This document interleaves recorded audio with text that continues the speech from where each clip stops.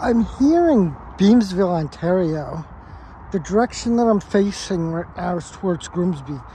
It's like about 7 o'clock at night, and this is what I'm seeing, right? As if you can notice, the rest of the sky is pitch black, right?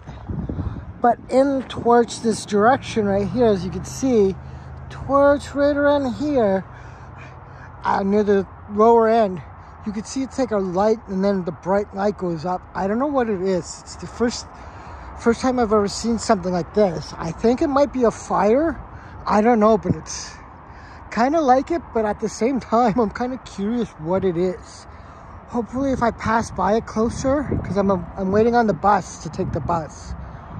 But I've never seen anything like this, so I thought I'd just let you guys see it as well. If any of you guys know what this is, let me know in the comments down below. If I get closer up, maybe you guys can, I can actually see what it is. I'm going to be taking the bus that way anyways on the highway, so hopefully I can see what it is, but thought I'd show you guys.